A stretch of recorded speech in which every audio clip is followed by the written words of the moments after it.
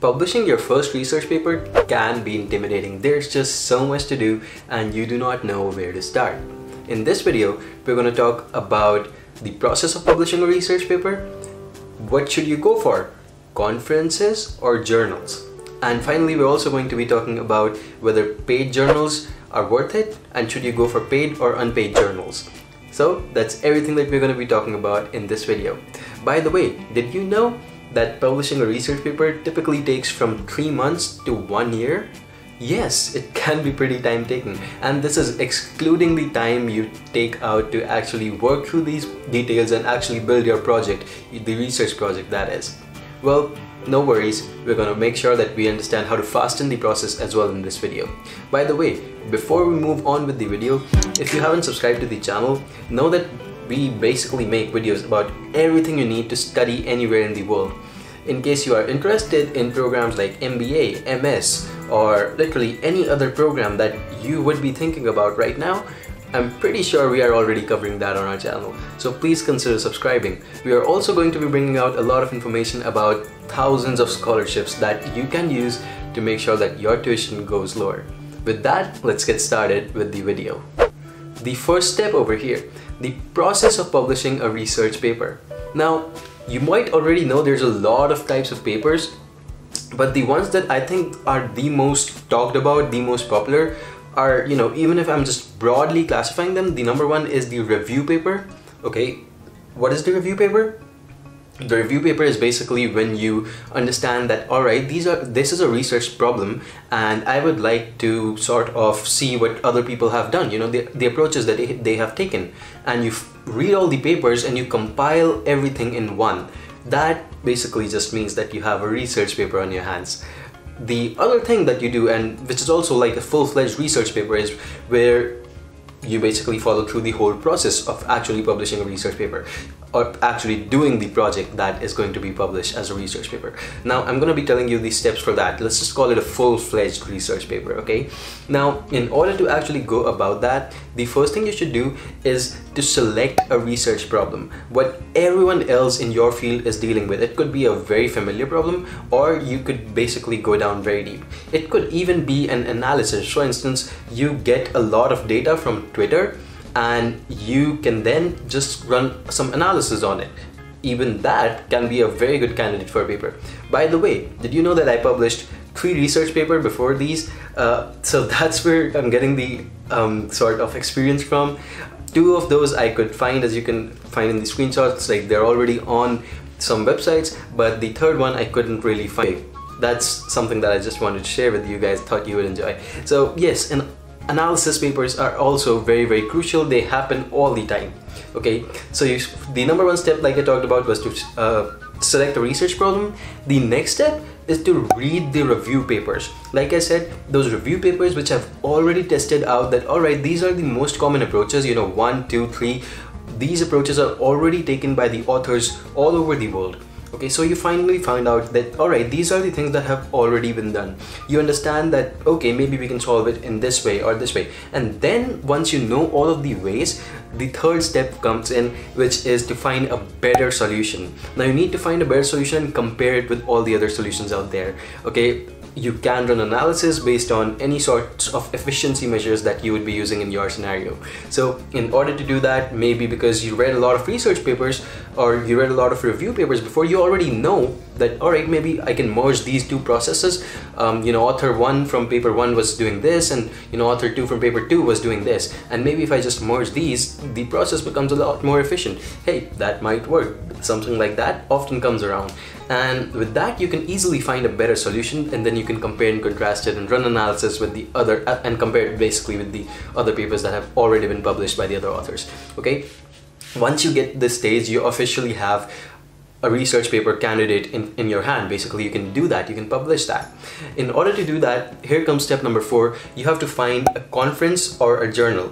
Remember, a lot of things are, basically this is very deep. We can talk about H-index, we can talk about a lot of other things, but the one thing that maybe you can look at as a starter when you're publishing your first research paper is the impact factor. The impact factor, the higher the better. Okay, however, I cannot say that the impact factor is basically very, very relevant to the fields. Okay, so maybe in computer science, the impact factor of 4 would be good. But in agriculture, maybe the impact factor of 4 is not so good. Maybe it needs to be as high as 10. So it completely depends on the area that you are working in.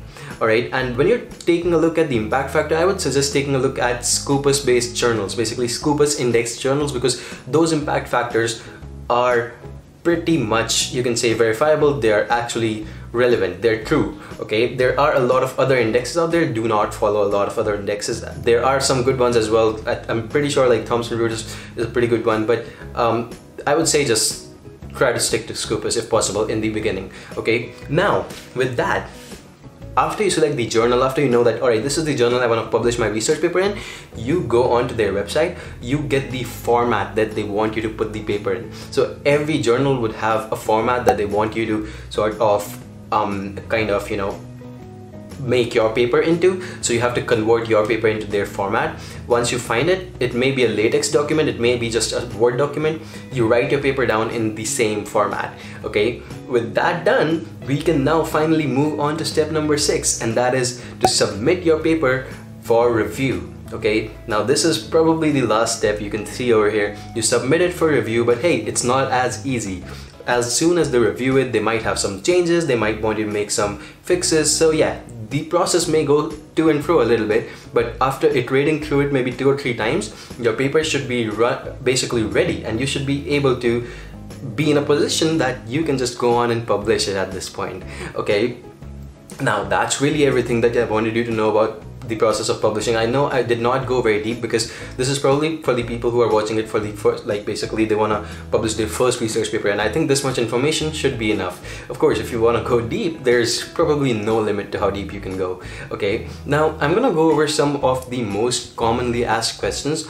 The one thing that we're going to cover over here is, should you go for journal or conference papers? Okay, now I'm gonna go over these very briefly. Okay, I think that the journal papers basically just take longer to publish. So if you have some time on your hands, maybe 8-9 months or more, then you should go for journal papers. Of course, journal papers are basically, they count usually, and this is there are exceptions, but usually they count twice as much as compared to a conference paper. Okay, so yeah, that might be it.